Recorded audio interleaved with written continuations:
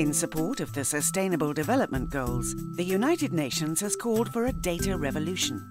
Vietnam, together with UNU Wider and its partners, have established data sets, charting the country's rapid development.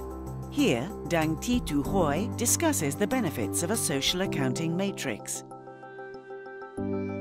Before 2015, Vietnam and Korea have no trade agreement yet. So they asked us to do analysis to see what is the impact. The first and the main set of data used is social accounting matrix. Social accounting matrix is a data set which describes the whole economy and the whole interaction between the different entities in the economy. You can imagine that you will have a square matrix, so each row and each column will present for one entity in the economy. For example, one type of industrial producer. It is actually a number, but with all the flow of the incomes and flows of expenditure, or flow of the money in the economy.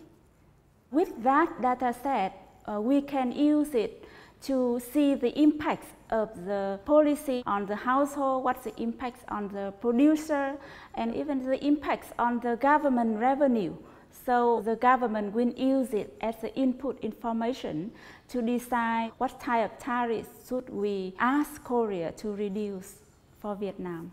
We don't know that this data set exists until the UNU wider partner come to Vietnam and together with us to build and develop this social accounting matrix. With the result of the study using the social accounting matrix, Vietnamese government have signed the trade agreement with Korea with the expectation that we will get more benefits from this trade agreement in terms of economic growth, in terms of the employment, and in terms of the social welfare improvement.